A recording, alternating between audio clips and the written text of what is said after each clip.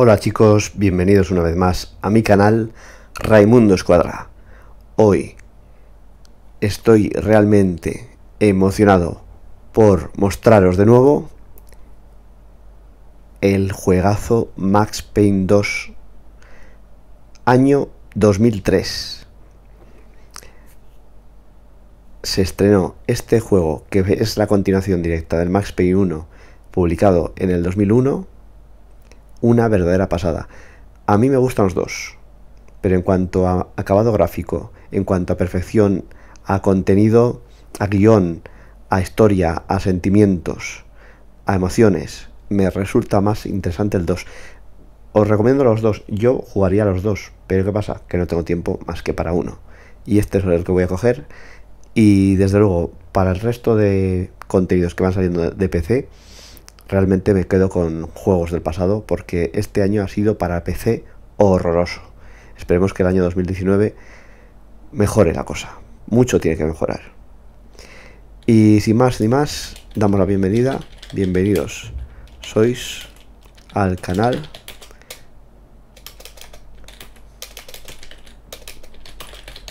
Raimundo Escuadra. Y en vista de que se trata de un juego antiguo y de que puede haber problemas, pues evidentemente leeré los comentarios después de jugar la partida, porque es probable que una vez que salga del juego no vuelva a poder entrar. Me lo temo. Bueno, voy a comprobar que todo se está oyendo perfectamente. Porque es probable que una vez que salga del juego no. Perfecto, pues entonces vamos a ver si funciona. Quitamos la miniatura. En marcha.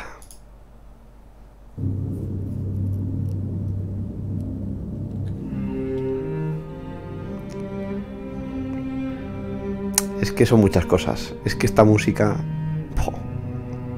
Es que son muchas cosas, son muchos recuerdos. Vamos a ver si funciona perfectamente.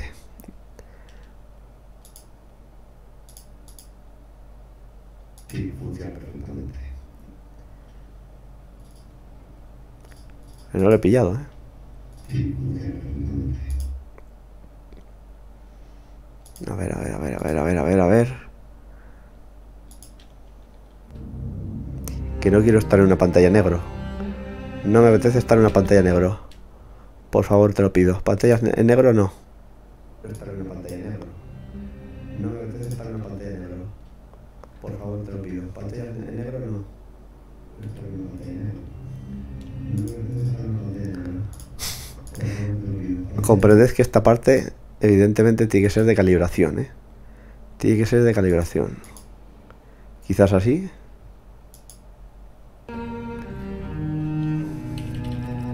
Opciones. Juego. Subtítulos, por supuesto. Que es probable que tengamos que salir.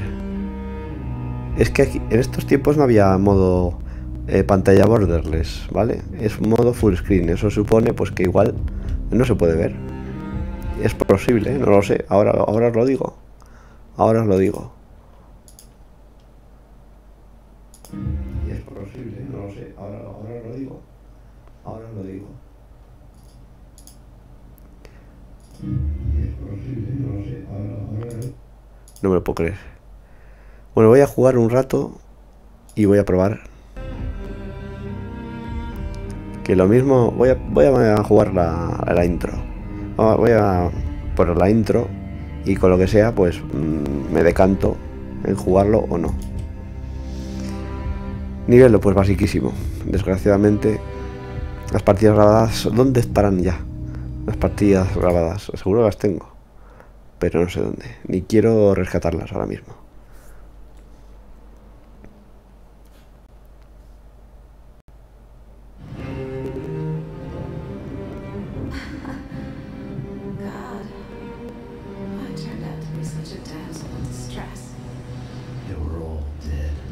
Todos estaban muertos. El amor mata. La quería. Había una elección. El pasado es un agujero. Intentas correr de él, pero cuanto más corres, lo más profundo, más terrible crece detrás tuyo, sus bordes, acercándote a sus tacones, a tus suelas. Tu última oportunidad es girarte y enfrentarlo. Estamos en la escena. Repito, estamos en la escena. Pero es como mirar en la tumba de tu amor. Buscad en la zona. No disparéis. O besar la boca de una pistola, una bala temblorosa en su oscuro nido, listo para explotar tu cabeza.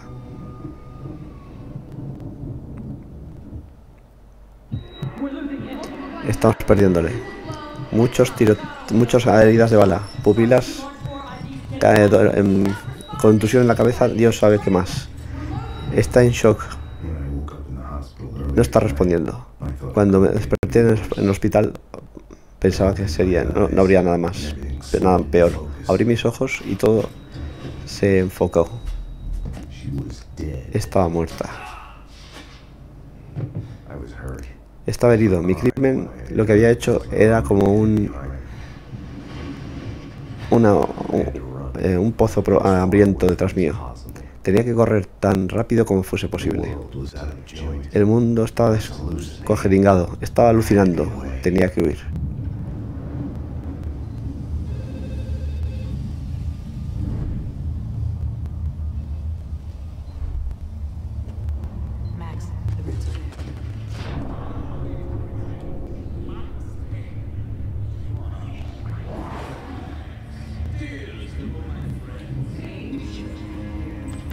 Los subtítulos tenían que empezar a funcionar ya.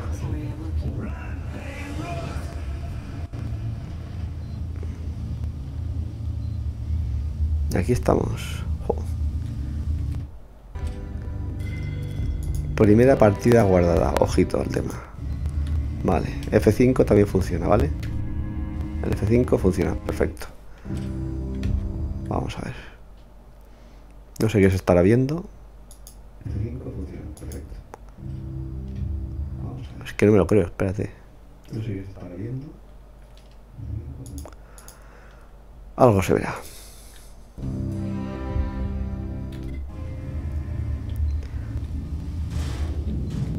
Hay que investigar por aquí. Oh. Maravilloso. Puertas que se abren. Va como muy rápido, ¿eh? Para lo que recuerdo. Raro es que lo haya podido jugar sin ningún virtualizador. Mira, aquí se nos ve la jeta. Raro es que lo haya podido jugar sin tener que emular el Windows XP ni movidas de esas. Alguien me llama, pero no sé quién es. Sobre todo porque es que se oye muy bajo.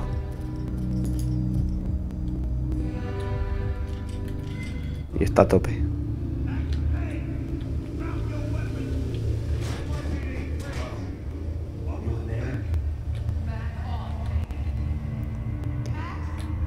Esto es un momento.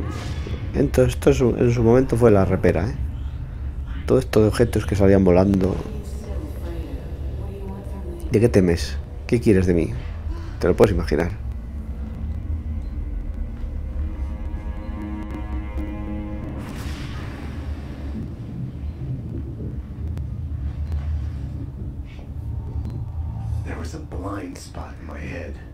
Había un punto ciego en mi cabeza.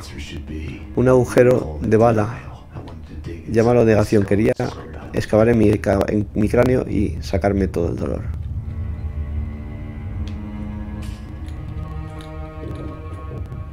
Y todo sucede en una noche.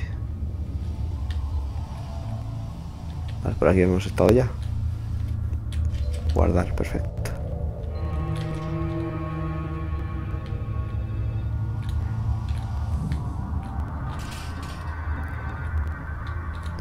¿Quién es?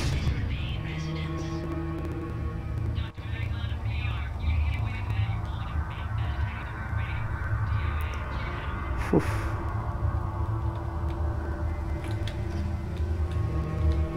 Me dan por muerto. Demasiado pronto. Lo gordo es que aquí no hay nadie en este hospital. ¿Por qué?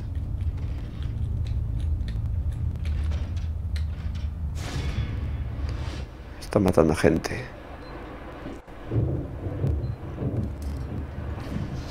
Será mejor que me arme. Trataré con Payne. Está muerto. Párate. Detente. Nueva York. Policía. Departamento de Policía de Nueva York. Así te trato yo. Ahora me está siguiendo. Evidentemente no puede ser esto. Bueno, no.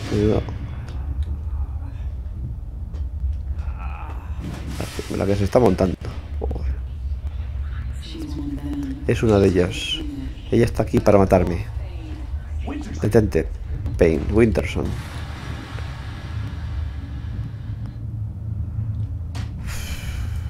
Toma, esto es el melee, ¿vale? Con el botón en medio, melee. No sé, pero parecía evidentemente en su momento, en sus tiempos. No sé, es que esto pasa con todos los juegos antiguos. Que están un poco como cuando los juegos por segunda vez hace, bueno, ya pasando 5 años.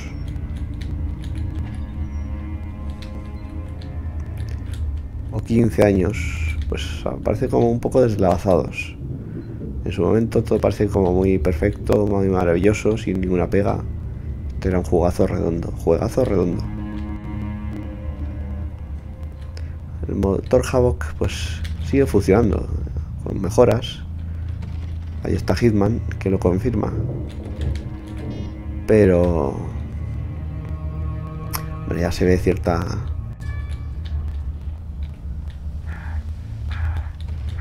antigüedad. Oh no. Los capítulos. La carne, pensé que moría. Que creo que estoy muerto, no lo sé. La muerte está viniendo, están aquí. Márchate, te voy a hacer daño.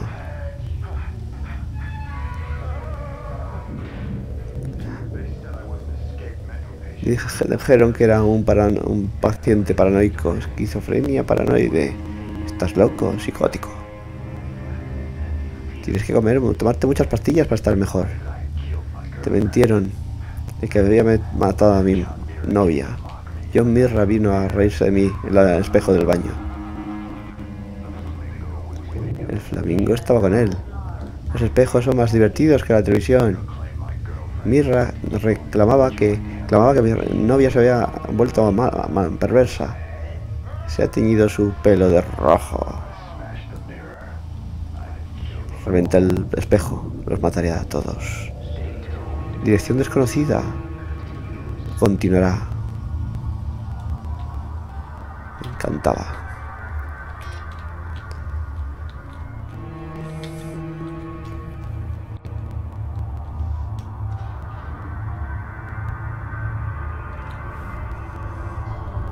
Claro, tras Max Payne hicieron, por supuesto, algo muy en la línea. Alan Wake. Jim Brabur. No vas a ningún sitio. ¿Qué pasó aquí? ¿Qué lo has hecho? Asuntos internos se está raspeando en mi cuello. ¿Lo hiciste? ¿La mataste? No pude.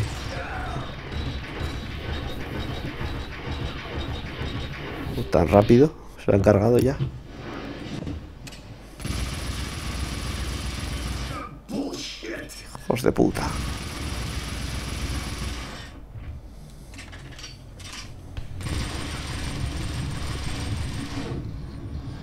Problemas. Estaban tras de mí. Era mi culpa. No puedes correr de tu pasado. Terminarás corriendo en círculos. Hasta que te caigas en el mismo agujero del que tratabas de escapar. Solo que el agujero se está volviendo más profundo.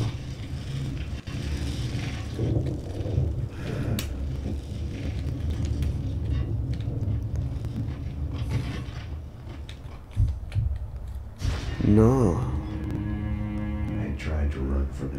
Trataba de correr de él. Borrarlo de medio. Winterson estaba muerta. Era un asesino.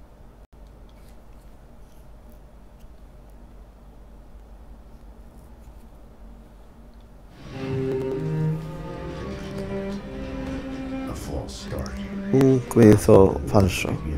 La cama de hospital no era el principio, era pasado el punto de no retorno. La elección fatal ya estaba hecha. y se convertirá en peor antes del final. El pasado es un puzzle, como un espejo roto.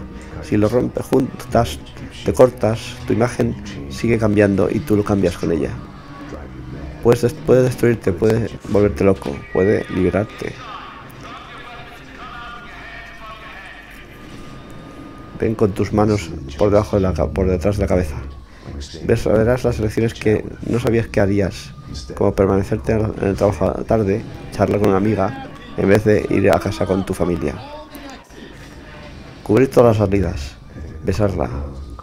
Creo en las leyes frías de la causa y el efecto. ¿Dónde están esas unidades centrales?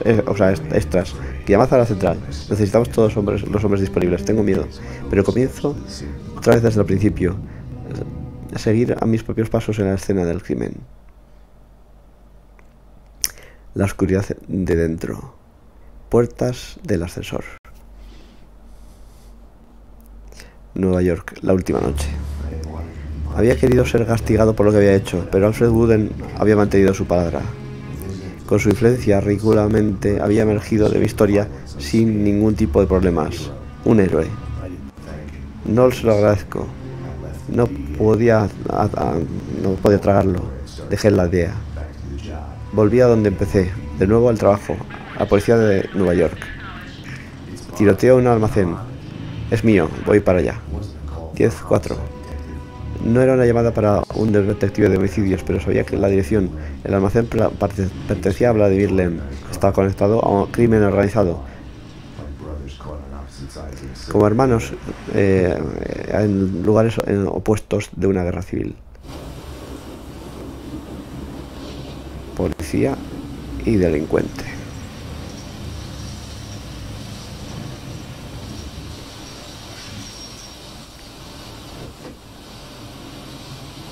No os fijéis en las texturas, eso es lo de menos. Lo importante es la historia. Necesito apoyos. Un número desconocido de personas armadas dentro. Posible una situación de rehenes. La ayuda se está en camino. Esto va que se las pela. Mira. El tiempo bala. Matrix había hecho mucho daño. Sin ninguna manera de tratar con el pasado, mirando por detrás en el retrovisor, perseguía misterios menores. Y no te puedo decir más porque es que va muy rápido. Esto va volado. Se nos cae todo. Por favor, muere. Un serial. Detente. No. Sharon, no. No. Dick Justice. Perdido en la oscura y la violenta noche, Dick Justice, un solo policía fugitivo, engañado por el asesinato de su esposa, en una aventura por la venganza a través del mundo criminal, en el corazón de la ciudad de la oscuridad. ¿Te suena de algo? La lluvia estaba cayendo como todos los ángeles. Dijeron, si decidían tomar echarse un piso en el mismo momento. En una situación como la mía, no me gusta pensar en metáforas. Me gusta, había matado a mi mujer, tenía que pagar.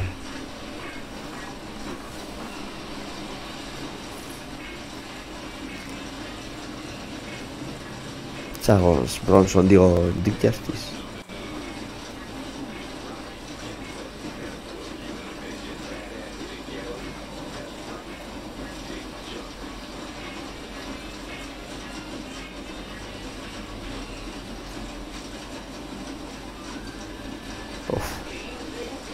Famosos anuncios.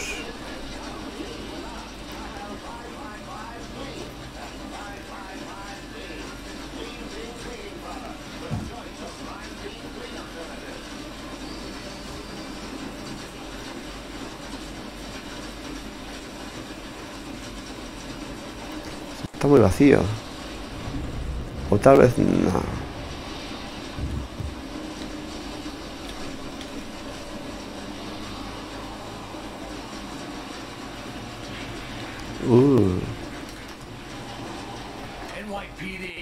Policía de Nueva York.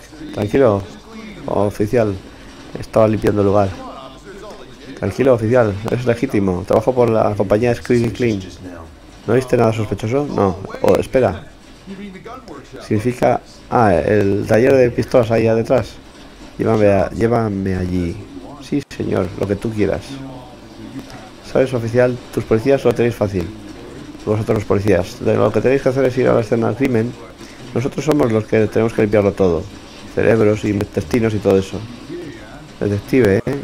Ya sabes lo que quiero decir. Tenéis el crédito mientras nosotros hacemos nuestro trabajo sucio.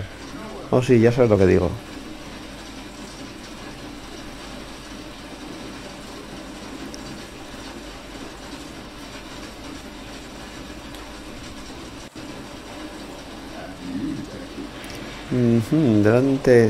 Detrás de ti.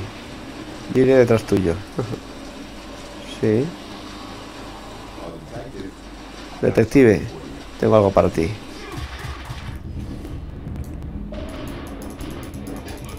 ¿Qué te parece el tipo bala, muy ayu? ¿Hay alguien más? Hombre, claro.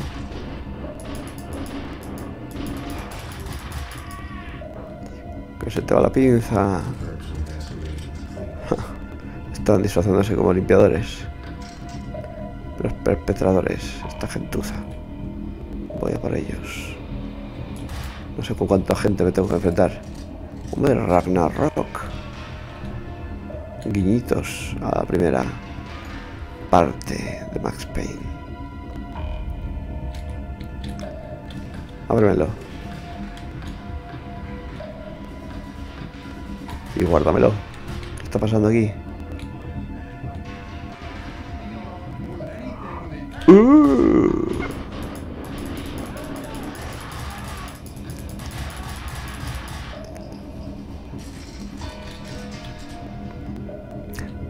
Todavía sigue disfrutándose muchísimo esta maravilla. Sé por dónde vas.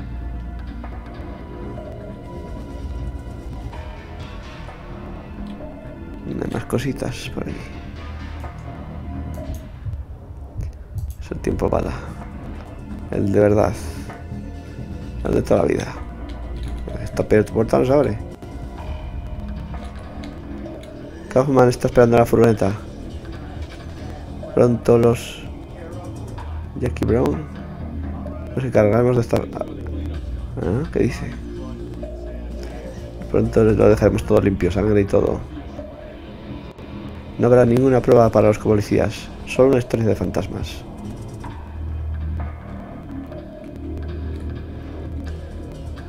¿Estás seguro de ello? Yo... Quédate aquí tranquilito. ¿Algo más? La habitación parecía como un almacén de pistolas armas, pero había sido limpiada.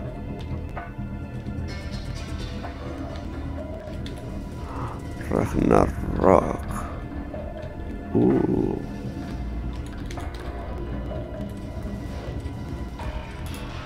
Mejor dos que una. Te lo puedo asegurar. El contestador tenía un mensaje. Ha sellado este es Annie Finn. No estoy aquí ahora mismo. Estoy ocupada. Deja un mensaje después de la llamada. No tienes nuevos mensajes. Soy Annie, dulce Annie. Soy Vlad. Ser una pistola en tu gentil cuidado. Un hombre puede soñar. Siento que no haya sido como lo prometí. Nada de que preocuparse. Si algo te pasara a ti, simplemente silba y estaré allí. No tienes mensajes nuevos.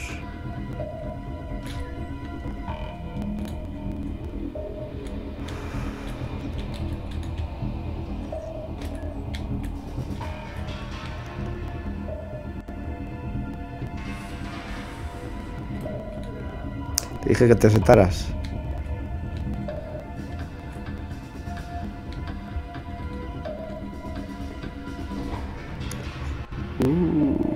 Estoy probando, ¿vale?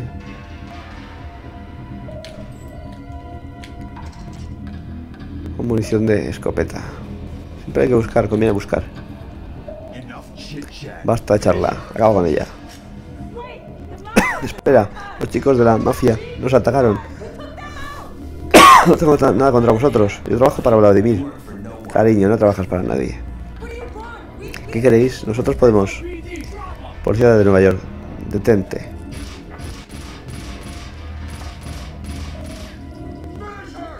Acabo con ella. No. Como todas las cosas malas de mi vida, comenzaba con la muerte de una mujer. No pude salvarla.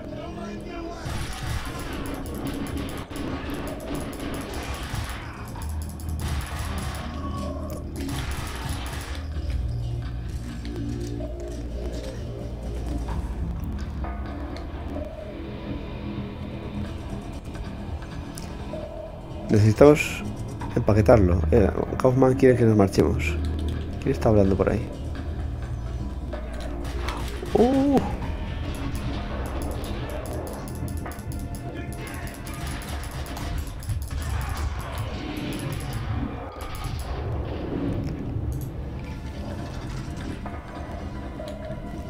Esto se complica. Uy, ayús.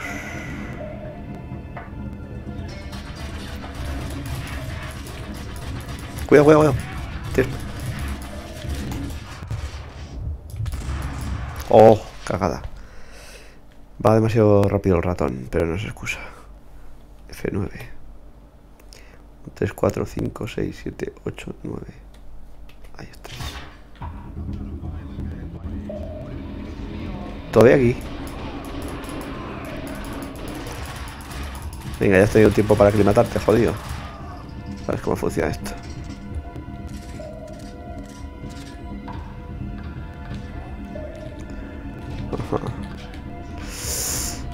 Vamos ahí.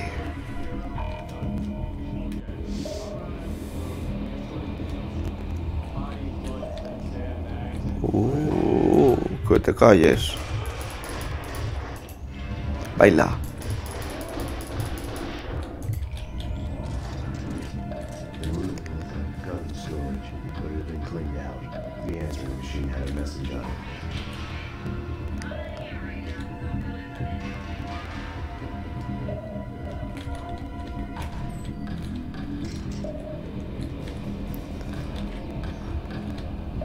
Hombre, me vendrá bien.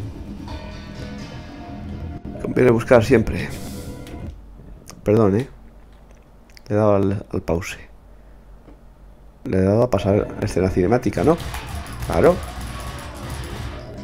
Lo que yo quería. Guapamente. Con el tabulador me tomo un painkiller. Me va a hacer falta.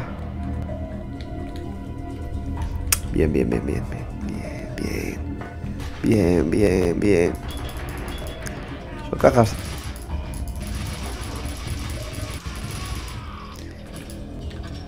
No pasan los disparos a través de las cajas.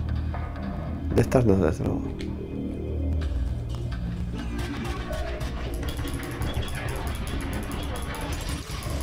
Oh, oh, oh, oh, oh, oh, oh. Oh, oh.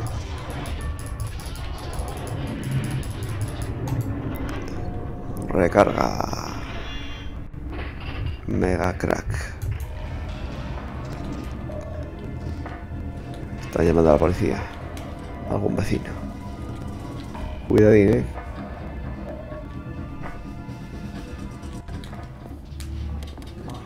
Vamos, vamos.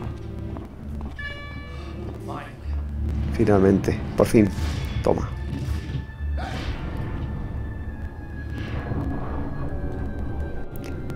Mona Sachs. Tenemos que dejar de vernos así.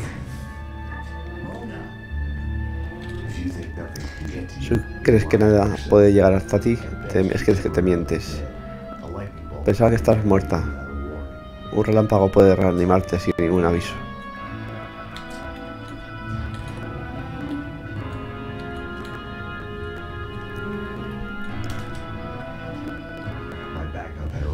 Mi apoyo había llegado, pero los cleaners estaban marchándose.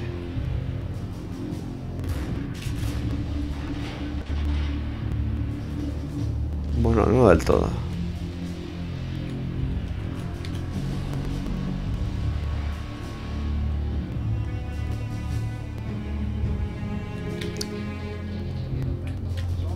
Oh.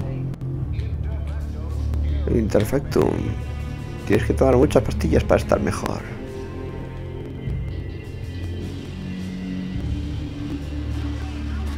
¿Verdad, muñeco?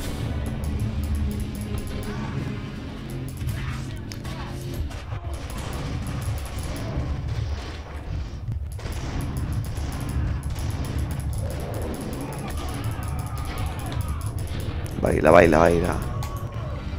Baileoteo. Mira, mira lo que están liando,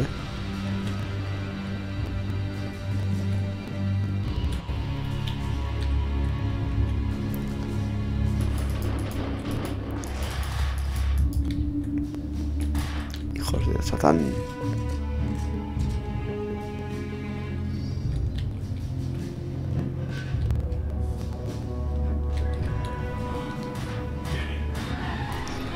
Vamos, Kaufman, vamos.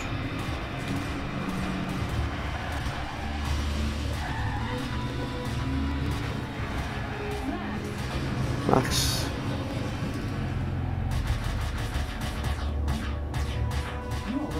¿Estás bien? Detective Winterson. Estoy bien, maldita sea. Hey, estamos trabajando juntos en esto. Estás volviéndote lento, Payne. Lo has jodido, es inaceptable que ella esté muerta. Podrías hacerlo mejor. Solía hacerlo como habitualmente. Pero todo había cambiado en el momento en esos puertas del ascensor me habían revelado a Mona. Annie Finn era una armera licenciada en armas. Sí, la propiedad la tiene Vladimir Lemla de ese edificio. 3 grupos. DOA no tiene conexiones al mundo de la mafia rusa. Los payasos que iban con los trajes de los limpiadores habían mencionado un nombre, Kaufman. Este es maldito. Solo ha empezado, no me gusta un pelo. Es tuyo, Payne, no tiene sentido. Para ti, Winterson, homicidio, Sebastian Gate. Va a estar en todas las noticias. El senador, Winterson era la ideal. Lo que era el trabajo, alguien en quien preocuparse. Bravuras lo sabía también, alguien en quien confiar. Tenemos suerte, hay un testigo. Miraba por mi hombro, susurrando advertencias. No quería escuchar. Mona era la sospechosa en el caso de Winterson. No le dije que lo había visto. Quería permanecer al margen. Quizás era porque era la que estaba viva cuando todo lo demás moría a mi alrededor. El teléfono de la detective Winterson. Dámelo. Tu novio. En la búsqueda de computador en la compañía de Kaufman y compañía de limpiadora había comenzado.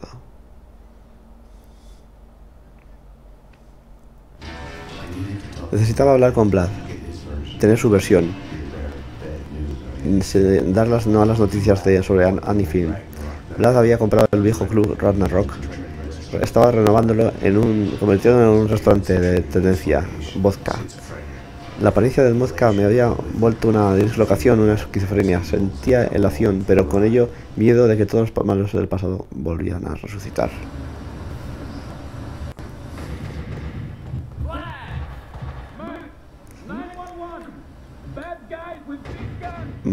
Chicos malos con armas.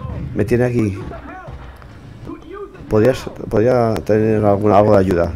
Tenía que encontrar otro camino para alcanzar a Vlad.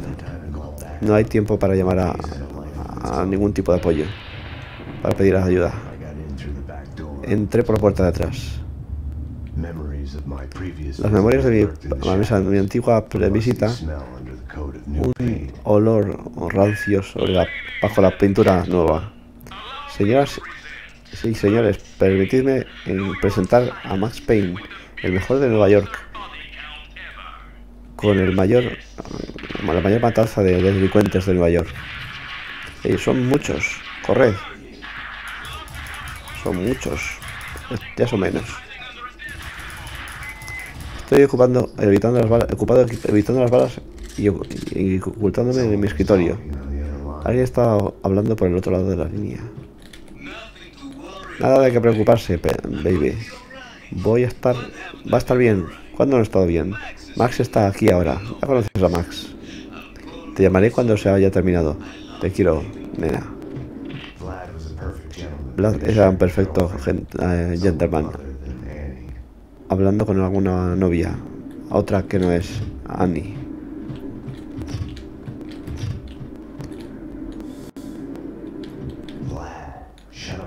Vlad, cállate. Permanece vivo. Estoy vivo. O sea, voy a tu ayuda, Max. ¿Le has oído? Va a por nosotros. Vamos a ayudarnos. Max, esos chicos son verdaderos puñeteros. No deberías tener problemas. Son unos torpes. No deberías tener problemas en acabar con ellos. Sí, pues mira cómo estoy ya.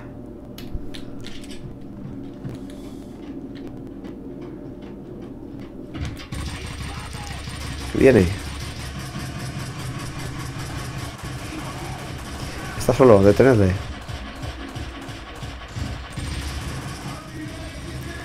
¿Qué os gusta ahora? Mike the Cowboy.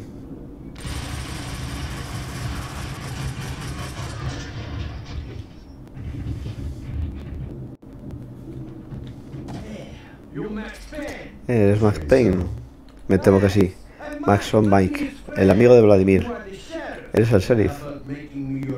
¿Qué tal si me haces tu ayudante? Vamos a ayudar a tu jefe antes de que nos den a todos por muertos. Vámonos.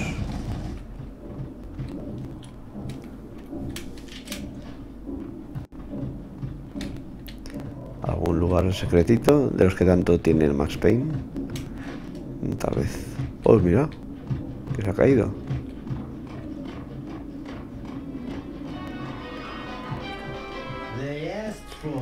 Lo han pedido. Mira, sigue el rastro. Muy buen show, muy gracioso. Baseball Bat Boy. Episodio 165. Es la novia de Capitán Baseball Bat Boy. No es mi novia. La Némesis. Es quizás más como eso. La chica ha sido más secuestrada por el villano demonio Maxwell. Quítame las manos de encima.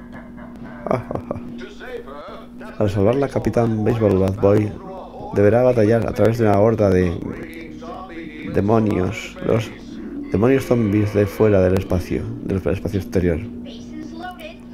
Bases cargadas. Bola rápida.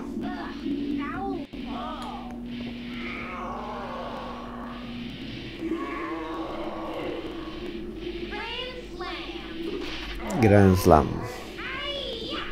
Bueno, esto no lo traduzco.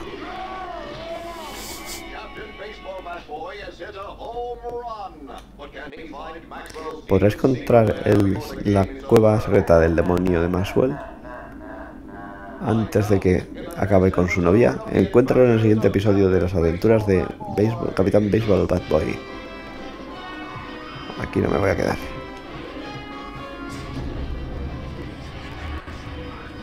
Jesucristo. Tengo una mierda pesada aquí. Tranquilo. Estate preparado. Los rusos son unos puñeteros bastardos. Ahí está.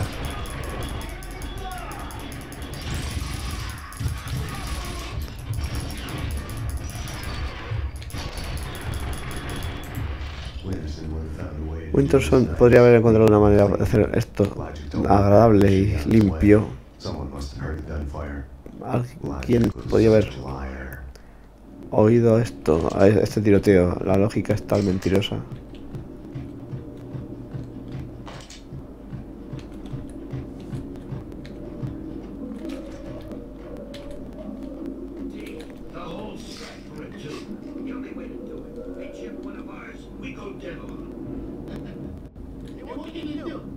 ¿Qué puedes hacer? Vinny es el jefe. La mitad del tiempo está muy ocupado jugando con sus muñecos. El negocio de armas es nuestro negocio. ¿El nuestro? Esto es un negocio de armas, sí. ¿Qué puedes hacer?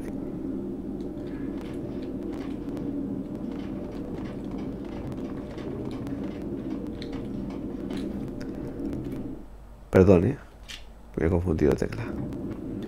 Se puede repasar. los cómics, pero ahora no me apetece. ¿Qué pasa con las puertas?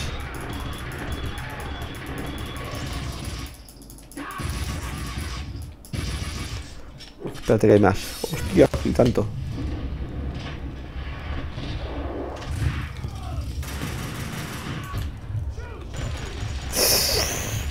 Oh, no sé quién era.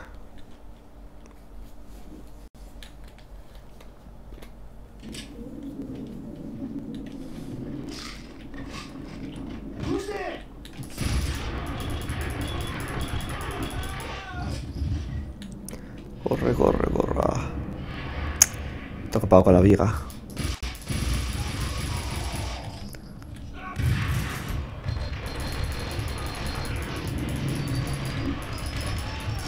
Hay para todos, muñecos.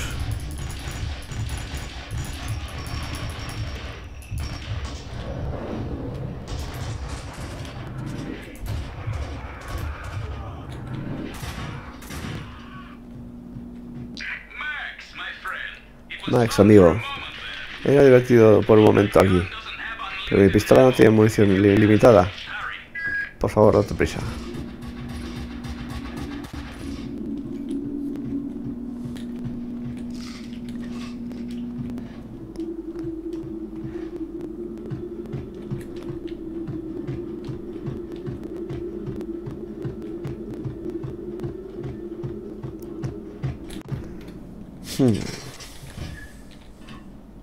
Oh, oh.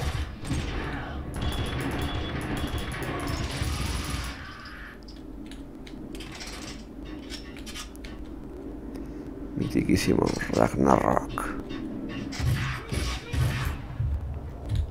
¿Dónde estás, perro? No te veo. ¿Dónde está? ¿Por qué? Este perro de... Joder, no le veo, ¿eh? Abajo había, pero había arriba otro tiparraco que no lo he visto ni por asomo. Arriba no hay nadie. Este sí. ¿Algo más?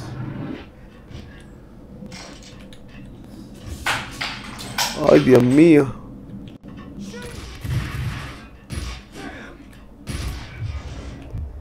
Se me caen los pósters. Quizás no deberías estar cerca de un bidón. Ah, no, son cubos de pintura. ¿Dónde está este perro? Aquí, aquí, aquí, aquí.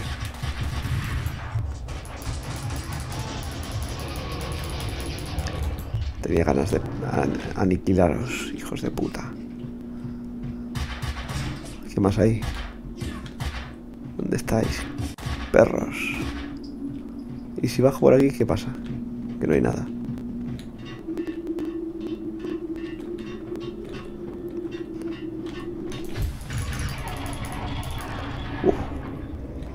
Bueno, te he taladrado. ¿Qué pasa? La no será capaz de aguantar mucho más. Si no era ya demasiado tarde. No es tarde. Vale, por aquí hemos entrado.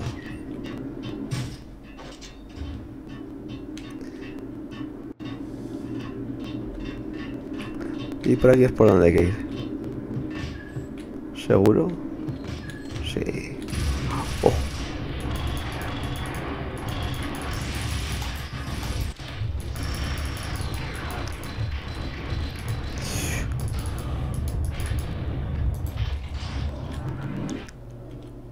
Perrería, perrería.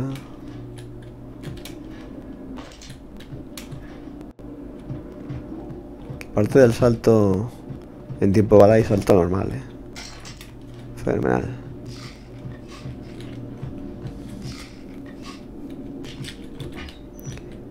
Mira lo que te has encontrado.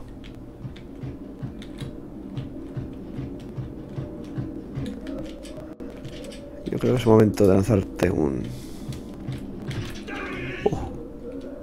de usar las doble UCIs.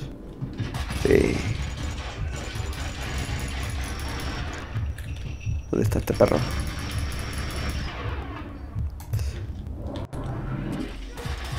¿Dónde más? Ahí he visto.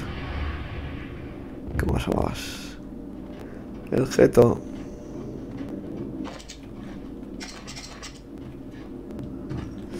Elegiré. Elegiré nada porque no me da tiempo.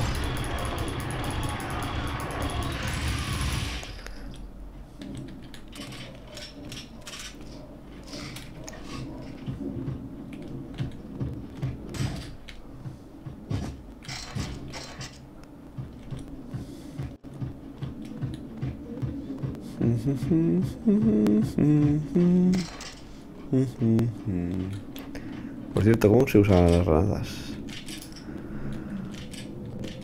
Ajá, vale, lo tengo, lo tengo.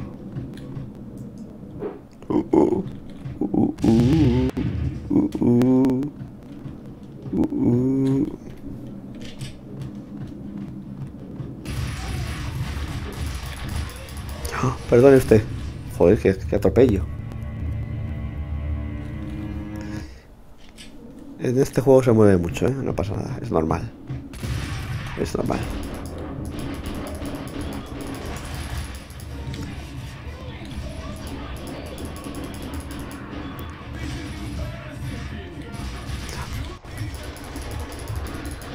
¿Qué pasaba ahí?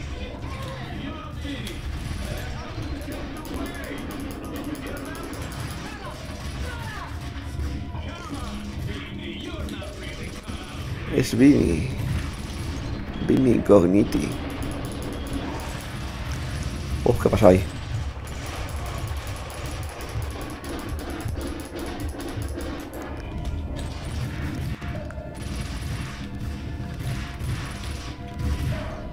No veo nada. Pero nada de nada. Eso no significa que no haya gentuza. ¡Ah! Esto es una zona ya de bastante preocupación, ¿eh? Bastante preocupante.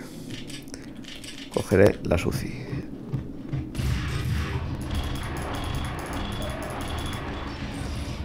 Por lo que sea uno que acaba de morder el polvo.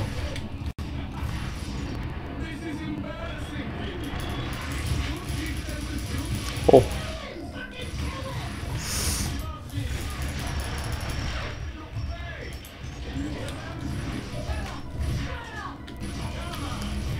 Baja, baja. Bajad, cabrones.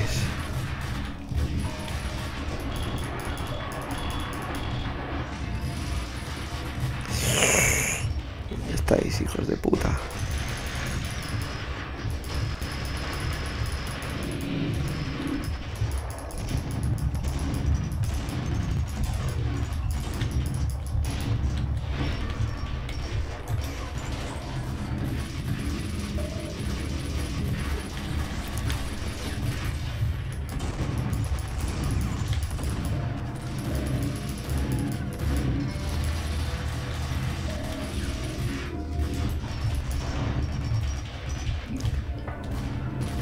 Te va a encantar. Toma. Oh, otro.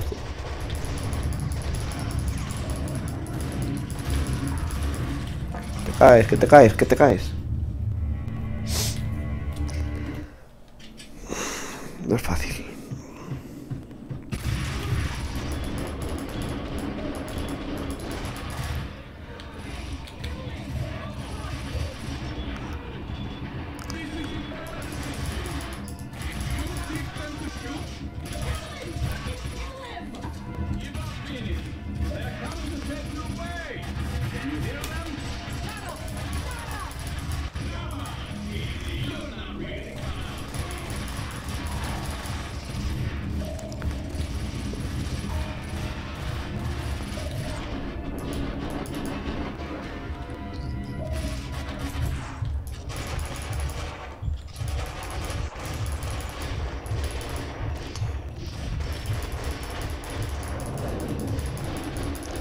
Baila, baila, perra.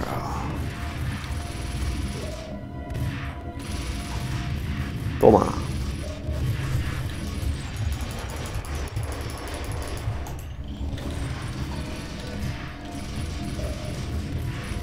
¿Qué más tienes aquí?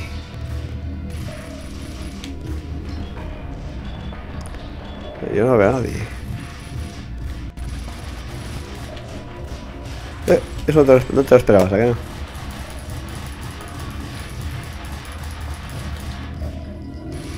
Hola.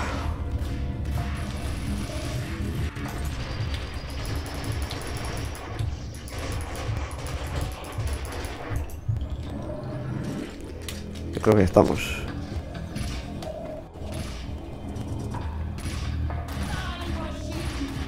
Muere, ruso. Muere ya. Vini Goñiti.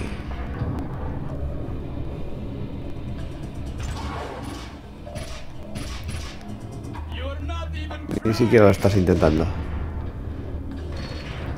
Vladimir Lem.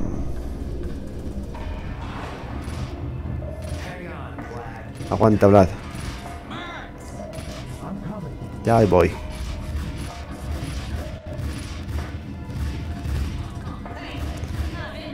No, Payne, no, joder. ¿Qué estás esperando? Rodearle y matarle.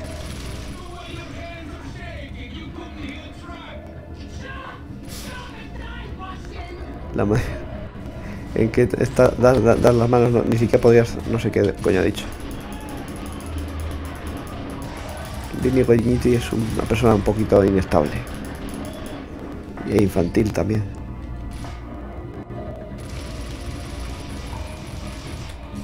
Voy a terminar de curarme.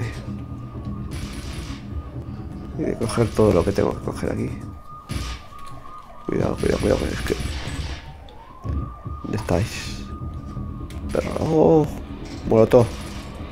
Molotov. Me va a venir muy bien. Molotov.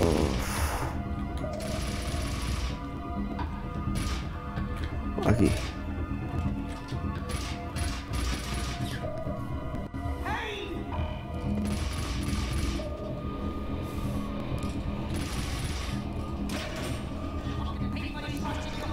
Vas a pagar por esto, ruso, vas a pagar. Se marcha. Mi héroe.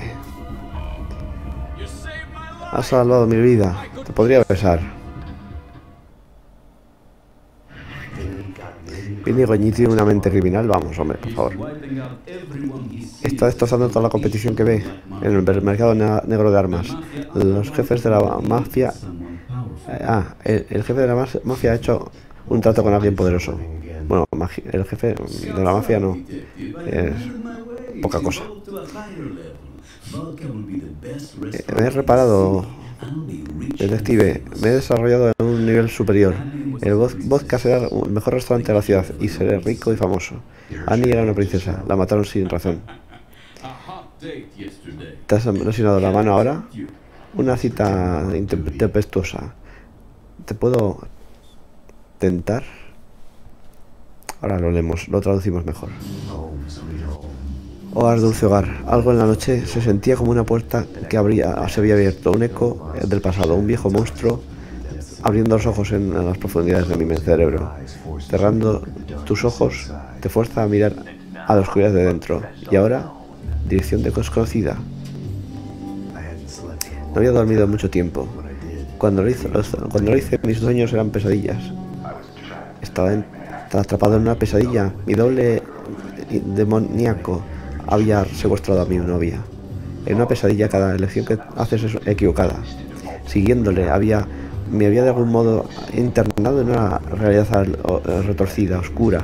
New York City.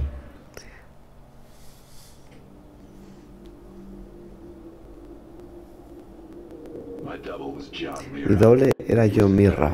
Era el demonio encarnado, un ángel caído. La carne de los ángeles caídos.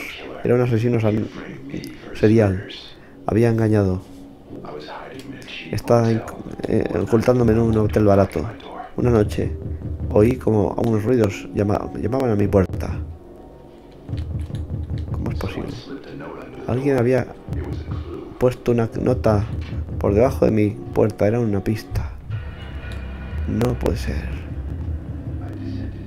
Descendía en un misterio, desesperado en atraparle. Encontrar a mi novia, salvarla.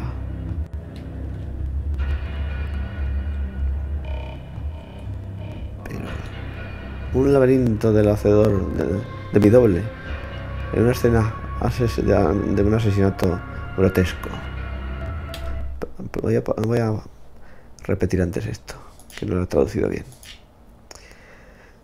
Una cita tempestuosa ayer. ¿Te puedo tontar? Vamos a pretender que estoy trabajando. No había dormido mucho tiempo cuando lo hice, mis sueños eran pesadillas. Siguiéndole había, de algún modo, internado en una realidad alternativa retorcida, New York City. Me podía despertar de noche, temeroso de que ese día era un sueño que había olvidado. No.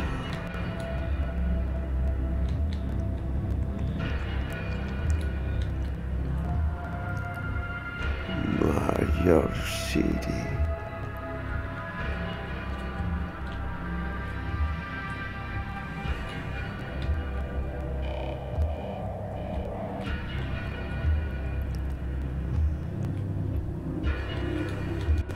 No se puede abrir. Motel, muy chungo.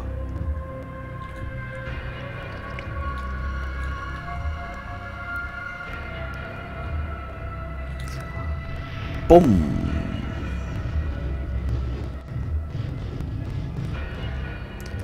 Dios mío, no.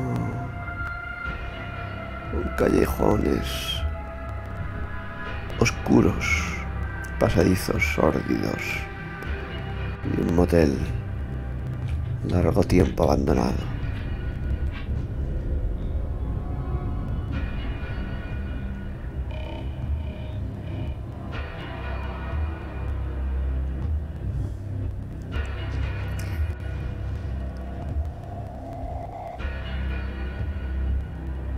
$15 años de esto, qué maravilla.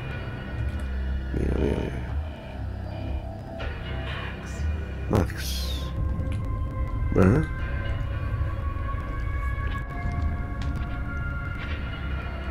No. No puede ser.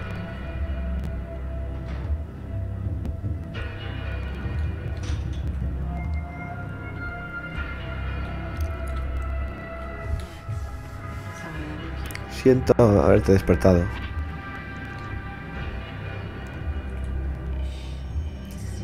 Es un secreto.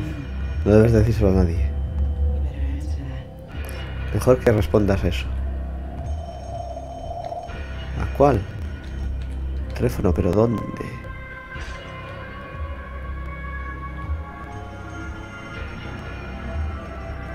Teléfono. ¿Dónde?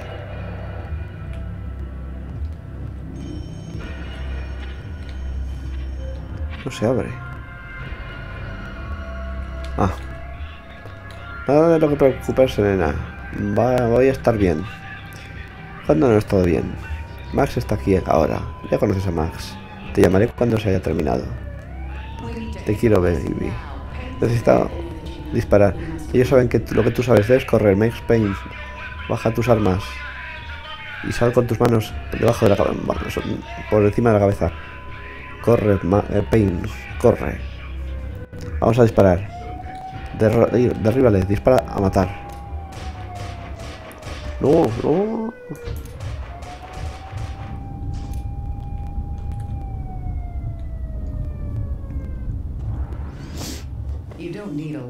No necesitas un abogado. Dinos lo que hiciste, Payne. Estás acabado. Todo lo que dirás será usado en contra tuya. ¿Dónde te estás ocultando? Ella está viva, ¿no? La gente que se acerca a ti muere. Tú mataste a tu familia. Confiesa. ¿Puedo conseguir una llamada? Ya la tienes.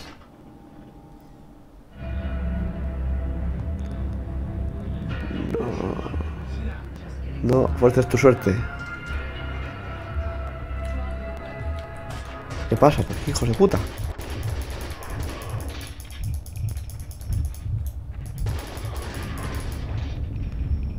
No.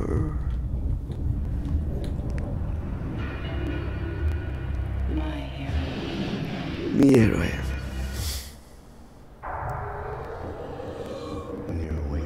Cuando te despiertas el mundo es borroso.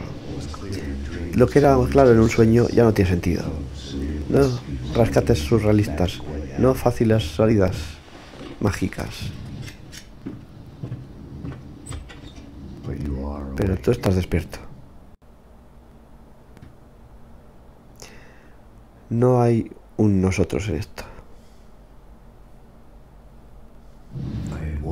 Yo he despertado por un golpe en mi puerta. Mona, me preguntaba cuándo te mostrarías. Max, no estoy aquí para matarte. ¿No me vas a pedirme permiso para entrar? O sea, ¿no me vas a dejar entrar? Estás en peligro. Ambos de nosotros lo estamos. Hay un contrato. Nos quiere matar. No hay un nosotros en esto. Eres sospechosa de asesinato. Deberías tenerlo en cuenta. Estaba ocultándome bajo la placa. Lo real es que no sabes cuándo. A veces no sabes lo que podría ser real. Un francotirador. Me han encontrado. Esto fue un error. Espera, Mona. Ella me había despertado. Había venido y se había ido. Y ahora estaba siendo disparado. Tenía que alcanzarla, encontrar, saber qué es lo que estaba pasando.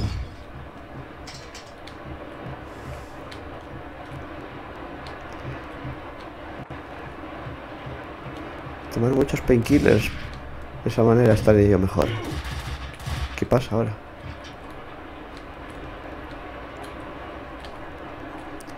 Tomarse muchos painkillers para estar un poquito mejor.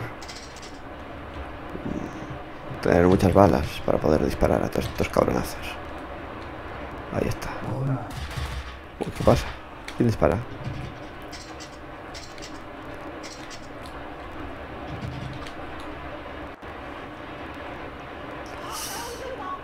Oh, no. No lo hagas. Sal de aquí. ¿Quién es? ¿Quién es? Nadie me está sacando de mi casa. Cuidado con esa arma, señora. ¿La detective de la 304? Tengo otra arma como esta, si la necesitas. Sí, sí, sí, por favor. No quería dispararte. No me dio ninguna otra opción. Esto es mi hogar. Tengo el derecho a defenderlo. Claro. Pues está mandado. Yo me iría, señora. Yo me iría a la cama. Todo está bien ya. Y si atravesamos el lugar, vamos por aquí, nos disparará. No tiene pinta. Es un poco de cotilleo nada más. Quiero algunos painkillers, porque de esa manera tendré mejor la puta cabeza. Gracias. Ey, aquí hay una salida. Vamos a seguir por aquí a ver qué pasa. Evidentemente esta puerta está cerrada. Algo está atrancando la puerta desde el otro lado. Evidente. He llamado a la policía. Van a venir para detenerte. Ya me ha quedado claro. Vamos allá.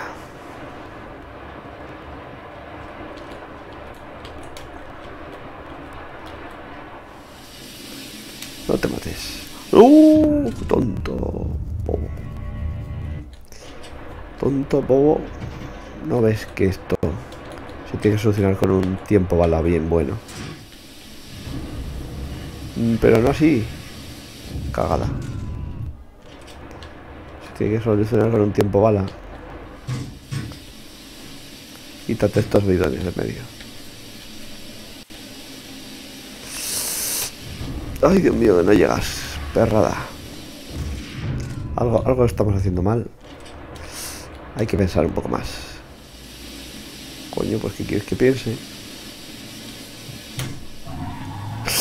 Ay, Dios mío, cómo hace daño cuando te caes. Vale, ya sé. Ya está. Pero salte otra vez. Pumba.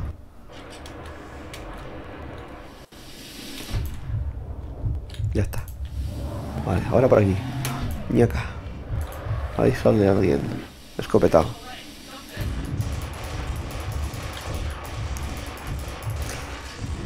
Toma, un cóctel para ti. ¿Te apetece? ¡Hijo puta! Que me ha liado, Lo que me ha liado, Dios mío.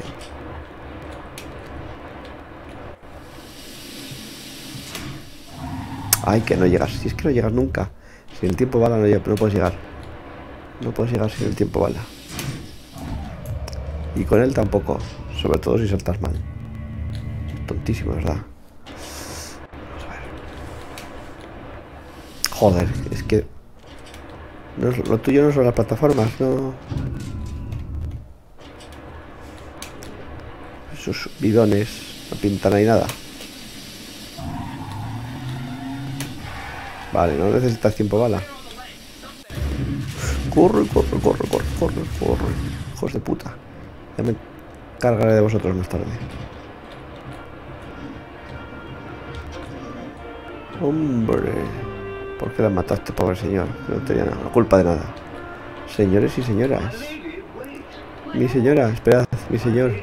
Mi señora, es una sorpresa encontrarte aquí.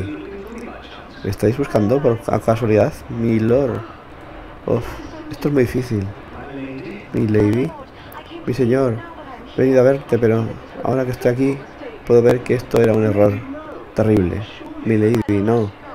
Mi lord, ¿puedo irme? Si alguien nos ve aquí juntos, mi reputación. Mi lady, quédate. Mi lord, oh, perdóname. Mi lady.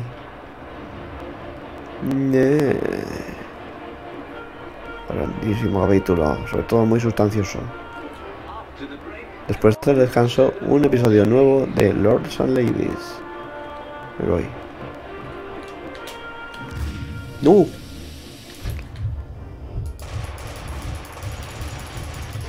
Baila. Hijos de puta. Hombre. Dick Justice. Un hombre con nada que perder.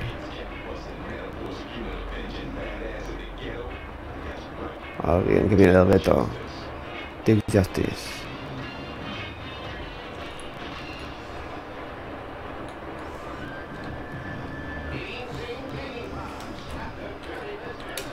Que te viene el reto. Que te viene del reto. Cuidadín. Se están ahí. Encontrad al hombre y marchamos a casa. Encontráis una balasera muy buena. Toma ya. ¿Qué ha pasado, muyayu? Qué caída más rara.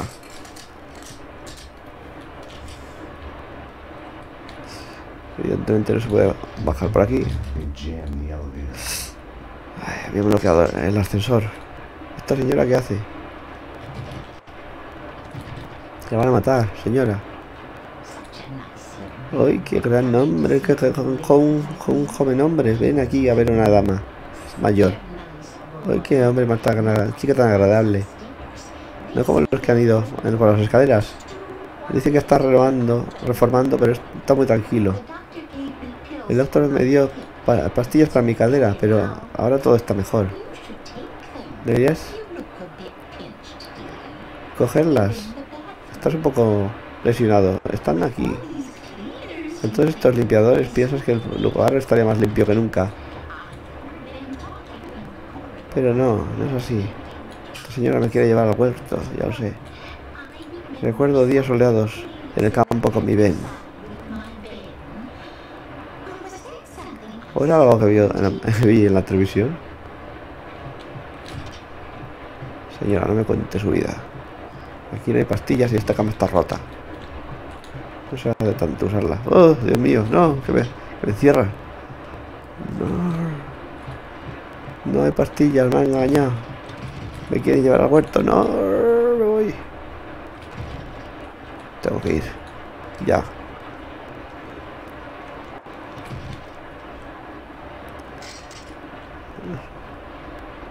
Desert Eagle.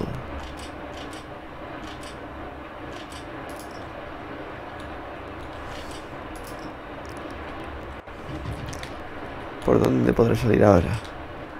Pues muy fácil.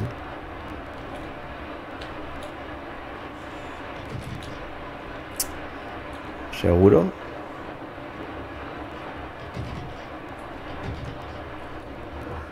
Seguro. Hay que tratar de esta señora. No me toque, señora. Toque la moral.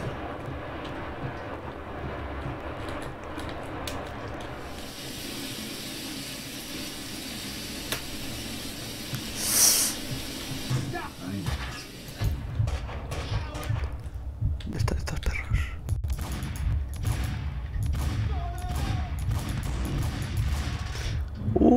Toma. Contacto sangriento. Uf, ¿qué ha pasado?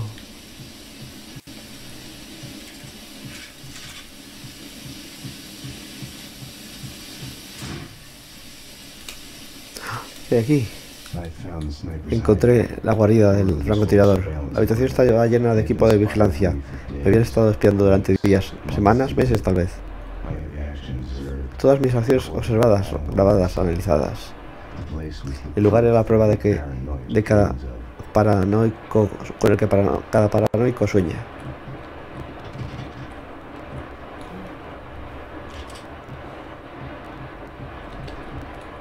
No.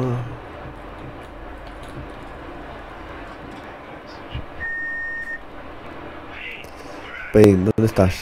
Ya vas tarde otra vez. Mira, este tema de insomnio no va a engañar a nadie. Sé lo que es lo que pasa. Deberías venir a un encuentro con únicos anónimos conmigo. Gracias por hablar con Dangerous Liaisons. Para Candy, pulsa 1. Para Sandy, pulsa 2. Para Mona, pulsa 3. Has pulsado 3 para Mona. Hola, soy Mona. ¿Cuál es tu nombre? Solo necesitaba alguien con quien hablar. Cariño, este es un teléfono de sexo. Todo lo que hacemos es hablar. Es una línea caliente. ¿Cómo arreglas algo como eso? ¿Cómo haces reparaciones? Pensaba que podría ayudar, pero solo he hecho peor. Dame tu tarjeta de crédito y te escucharé toda la noche. Matarles solo lo hizo peor. No los devolvió. Oye, ¿qué eres? ¿Algún tipo de paranoico? ¿De loco? Lo siento, esto era un error, lo siento. Max, estás muy mal, ¿eh? El edificio tembló como en un ataque. El sonido de explosión venía de la dirección de mi apartamento. ¿Qué ha pasado aquí? Estás muy mal. Más Payne, estás muy mal. Tienes que tomar pastillas para estar mejor. Oh my god. Me la matan. Voy con la de Sorigel. Madre mía, qué locura. Toma, se han dado. Que te juro que se han pegado la granada ellos mismos, ¿eh? No he sido yo. Tontos, pero tontos del peor sitio, ¿verdad?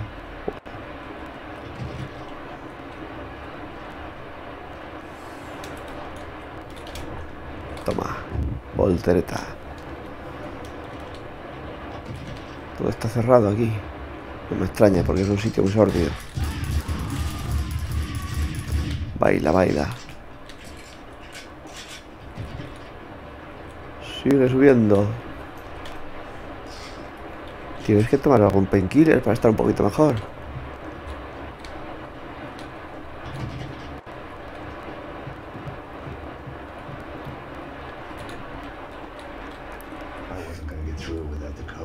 Oh, no iba a poder atravesar sin un código. No era una mejora después de los apartamentos regulares. Detrás de esto está la zona un poquito mejor. Iremos en el ascensor.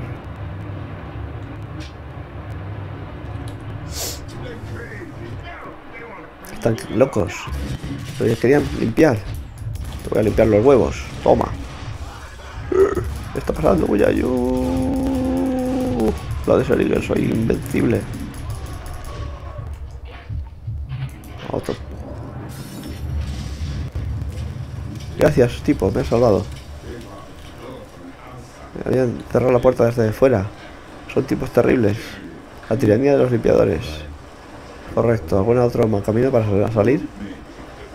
El tejado, quizás, con esas palomas. Necesitas el código para la planta 7. Lo sabe Ed. Pobre Ed. Esos limpiadores han invadido su terreno.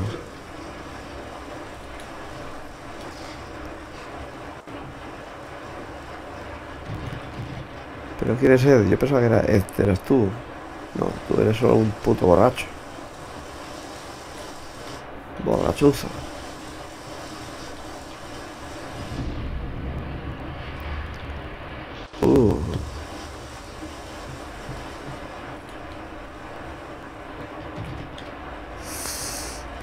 No. Por aquí no. Por aquí no hay. Por aquí. Está lleno de grafitis. Por aquí tampoco. Por aquí no hay salida. Un camino sin salida.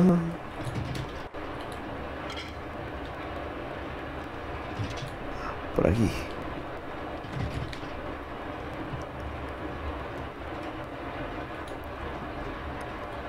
Por aquí un painkiller para estar mejor. Es un adiós tardío. Hey. Policía de Nueva York. Necesito el código a planta 7. Seguro, lo sé. Espera. 667. El vecindario de la bestia, ¿lo tienes? Sí, ya me he pillado. Estate aquí, ¿vale? No te pasará nada. Está muy loco. Pero es buen chico.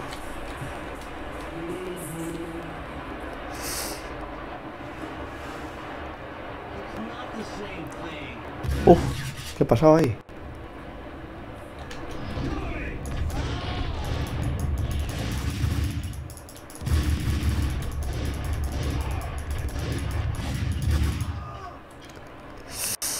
Muyayu, tenemos una Kalashnikov.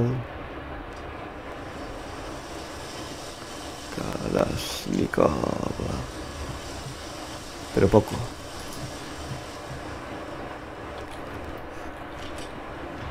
Nada, hay que ir arriba, ya sabes.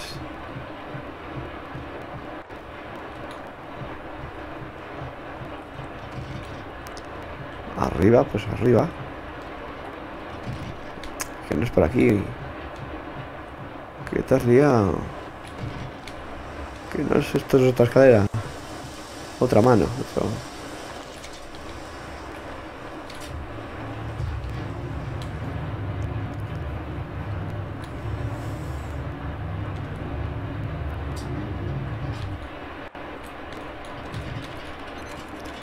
El número de la bestia. El vecindario de la IDEM.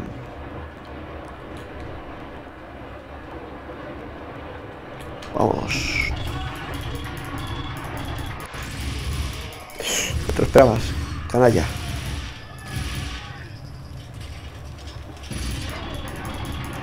Cuando tú vienes yo voy a yo.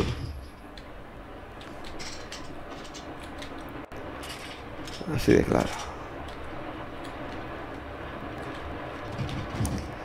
No sé, por aquí. Una escopetilla o una Sawed of Shotgun. Solo tiene 2 tiros. Esta tiene más. Mucho mejor.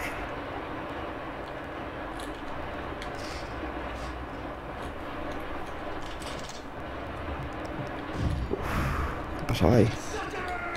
¿Qué pasa? ¡No! Bailotean. Oh, esto hay que verlo. Nuevos episodios de Dirección Desconocida. Quita estas sillas de medio. ¿Dónde está? Dirección Desconocida. Te he oído en la lejanía.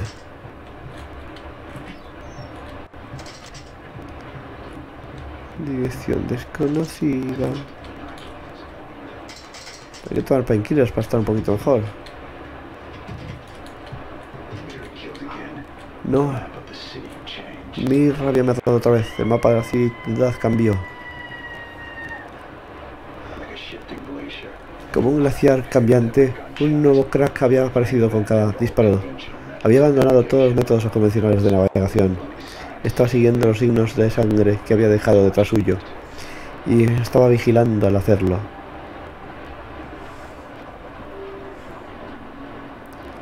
Dirección desconocida. Próximos capítulos. Aquí, en el canal Raimundo Escuadra.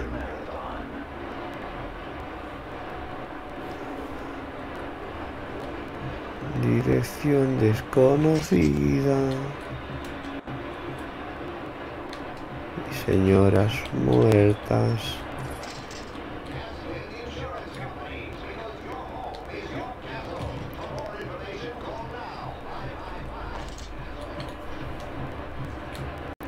Quiero volver a saber más de Dirección Desconocida. Ahí lo tienes. Al principio.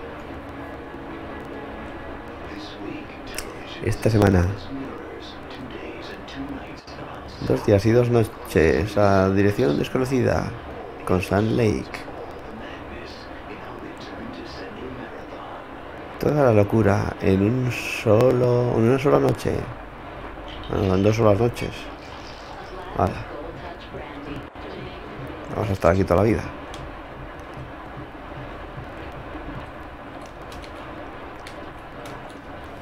Dirección desconocida.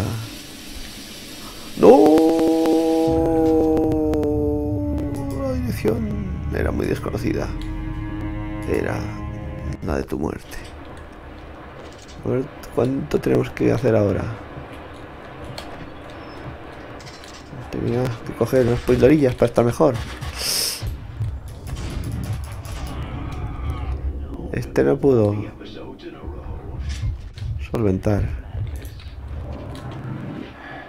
sus problemas con una pastilla. Estaba perdido en las calles de Nueva York. La ciudad había tragado a Mirra y a mi novia. Era parte de algún juego elaborado complejo por sí mismo. Cada vez que miraba por encima de mi hombro, veía una sombra desapareciendo detrás de la esquina. O ver unos binoculares en la ventana que me estaban espiando, siguiéndome cada movimiento. Cuando Mirra mataba de nuevo, el mapa de la ciudad cambiaba. Ya lo he visto. Vámonos. Quiero tomar unos painkillers para estar un poquito mejor.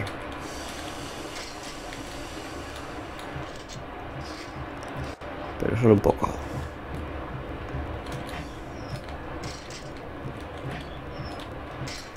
Guarda.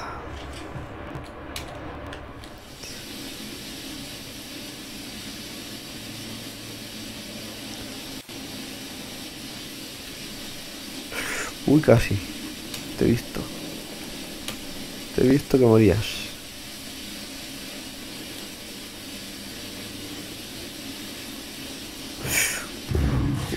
Uf. ¿Quién hay ahí?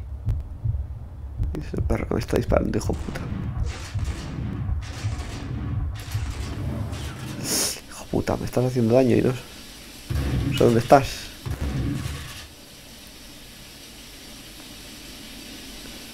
¿Dónde estás, canalla? No veo a nadie. ¡Ah! Ahora sí te veo, canalla.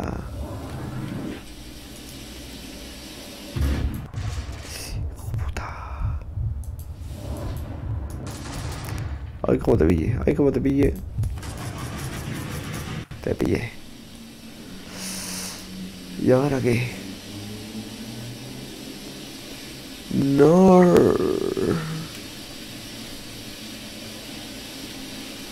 Está muy jodida la cosa, muy ayus. Está muy jodida. No sé dónde coño hemos salido. Ahí ya hemos estado. Arriba tal vez no. Y si nos metemos por aquí. A saco. A saco paco. Aquí hemos estado ya, ¿no? Ok. No, la explosión en mi apartamento había comenzado un fuego.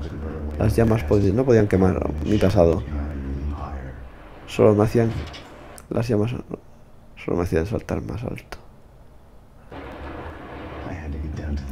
Tenía que bajar a la calle. No iba a ser tan fácil.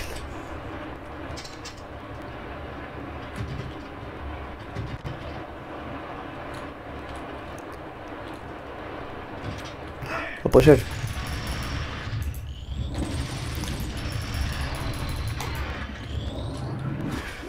¡Eh! Cuidado con la bromita, muchacho. Arriba y abajo. Arriba y abajo. Tenía que bajar, pues baja.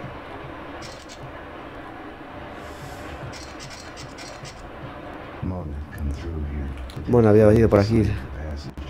El signo de su paso eran los limpiadores muertos. Abrir la puerta. Alguien abre la puerta. Me voy a arder aquí. Gracias, te debo una. Aquí es cuando empieza la diversión. Bah, no me está costando. Solía estar en el trabajo. Ha sido un policía como... He sido un policía como tú. Ya, claro. Sígueme. Era un policía. Me costó mi matrimonio. Largas horas. Ella estaba aterrada porque lo que me pudiera pasar.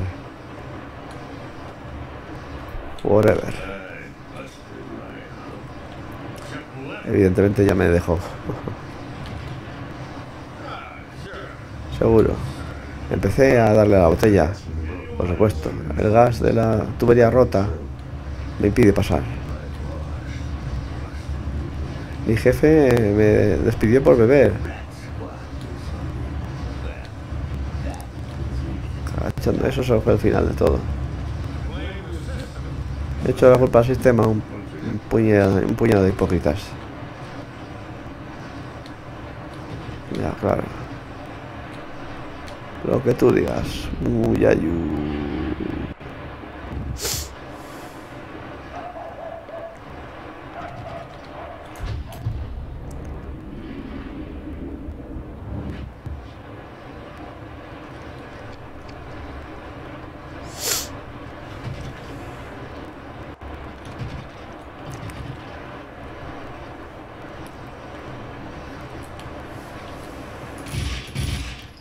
Eso no explotará, ¿no? No, pero... Esto tampoco.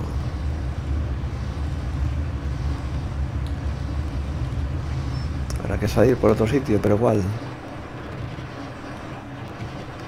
¿Por dónde? Yo seguir bajando. Tiene un misterio.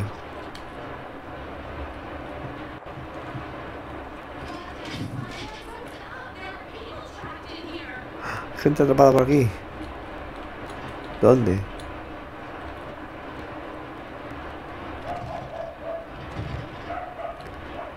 Gente atrapada, ¿dónde? Eso es mucha jeta. Que os salve yo. A todos. No va a ser posible. ¿Y esta quién es? Estos hijos de puta han cerrado la puerta. ¿Estás viniendo a mi rescate? Alguien así. Podemos salir por la ventana en la tercera planta si puedes apagar las llamas. Una chica tiene que protegerse a sí misma. Haces bien, mucho hijo puta. Soy Violeta. Ay, baby, soy tu hombre. Aquí hay demasiada gente. En tus sueños, tonto.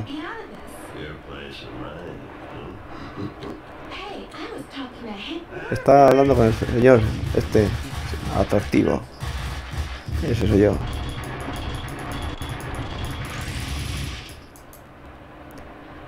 El señor atractivo soy yo, ¿vale? ¡Hijo puta! Y este es el señor traidor. Por aquí se puede salir, parece. La válvula de gas estaba en la sala de utilidades, como se quiera llamar.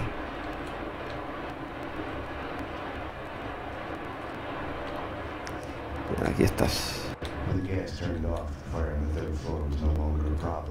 Vale, ya está. Apagado. ¿Qué hay aquí, muchachos?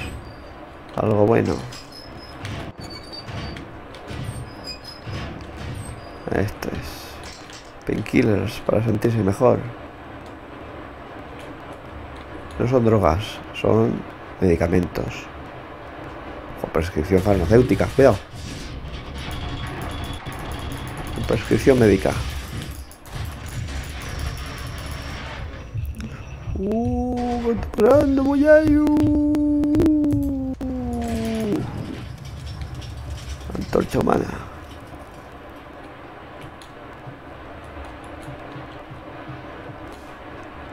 A ver. Que vamos bien por aquí. ¿Dónde era?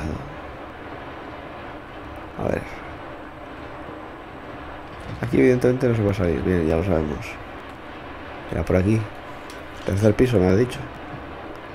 Tercer piso. Hay que seguir subiendo. 3 a 3.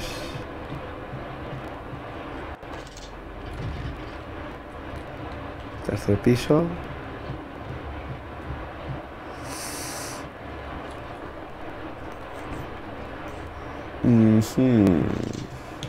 Creo que eres por aquí. Creo que te has pasado de largo. Creo que te has pasado muy de largo. Muy de largo. Un painkiller. Toma ahí. Y algo más.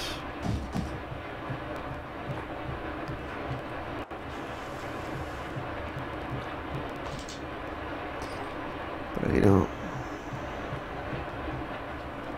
Por aquí no. Por aquí sí.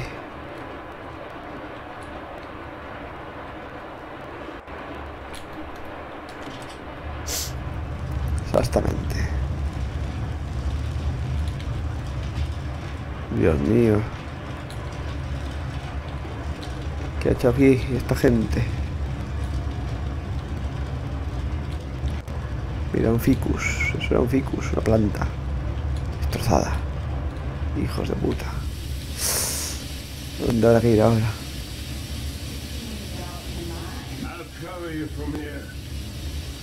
Cubre, cubre. ¿Quién hay? ¿Quién hay? Perros.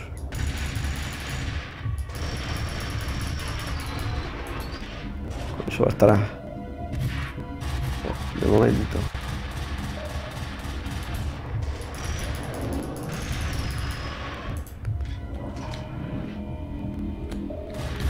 ¡Hijo de puta! ¡Uy! Me han puesto nervioso esos perros.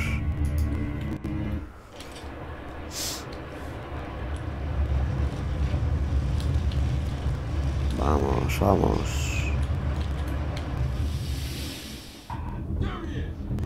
Aquí estoy, sí, efectivamente. Vosotros vais a morir. Muy sin embargo.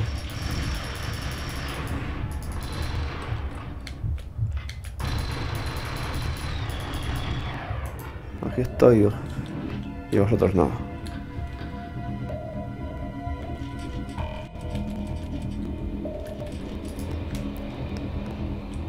Yo estoy vivo y todos vosotros estáis muertos. No. Sufre. Mamón.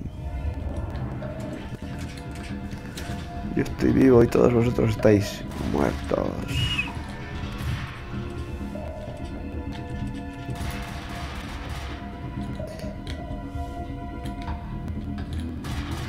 ¿Y aquí qué?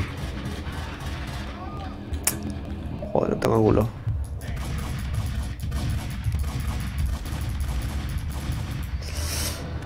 Espero que haya servido. ¿Puedes agachar por aquí? No.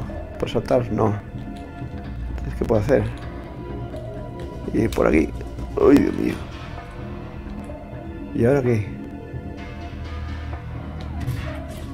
Déjate caer. ¡No! Mierda, puñetera.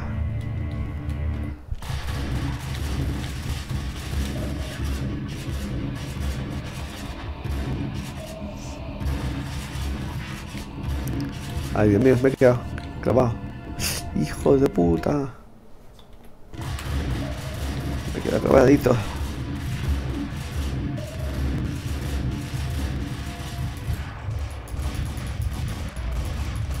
¿Eso puede explotar? No. Te pinta. Hijos de puta. Ya, ya. Ya trataremos más adelante. Salta por lo más quieras.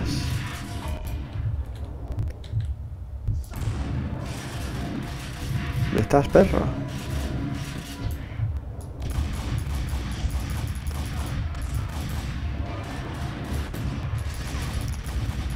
Muerto. El perro. Se acabó la rabia. ¡Ah! ¡No! Ya sabía dónde ir. Ya sabía dónde ir. Ya sabía dónde ir. Necesito algunas pastillas para estar mejor.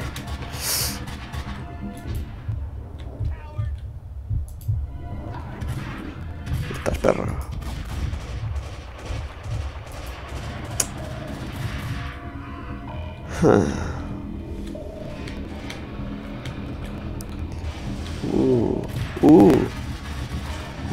Que se me cae todo.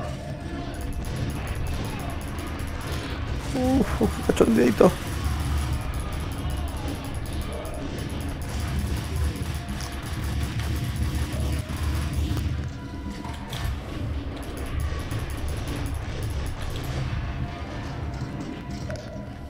Hola.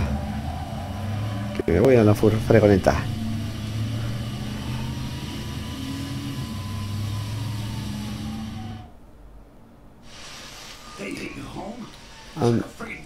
Han ido por tu casa. Es como una puñetera guardería aquí. ¿Qué es lo siguiente? Un chico con una bolsa llena de pistolas y una cabeza llena de videojuegos vuelve a la casa en una galería de tiro. Me rompe el corazón. ¿Qué demonios pasa aquí? Conmigo, querría decir. Tenía mis dudas sobre los limpiadores espiándome a mí, a Mona, sobre Mona. De acuerdo con Vladimir Lem, el capitán Vincent Goñiti de la mafia está detrás de ello. Parece que ha hecho un acuerdo con una tercera parte desconocida, quizás los limpiadores, no sé, algo no encaja.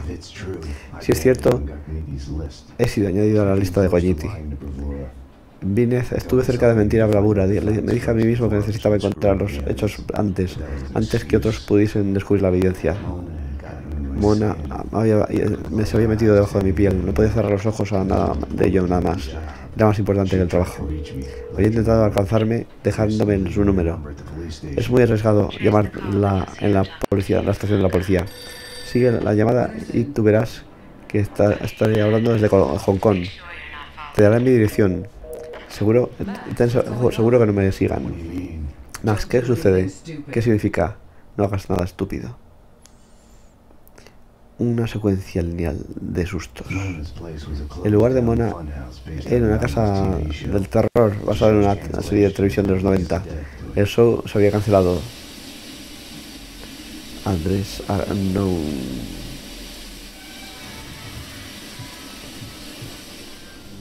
Y yo creo que hasta aquí tenemos que llegar, ¿eh?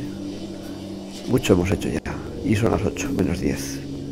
Guardamos y nos vamos. Pero antes repetimos. Un momento. Pues sí, te están siguiendo.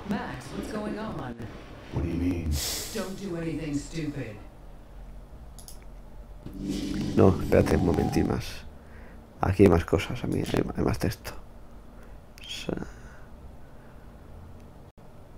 Winterson.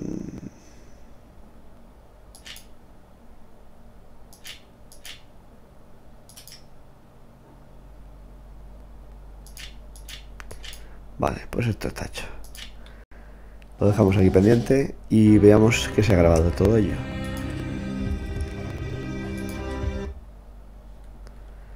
Bueno, yo creo que sí que se ha grabado perfectamente. Vale, pues nada más. Espero que os haya gustado este nuevo juego. Habrá más Max Payne próximamente. Ya sabéis, like si os gustó el vídeo, suscribíos, comentad. Nos vemos en un siguiente directo.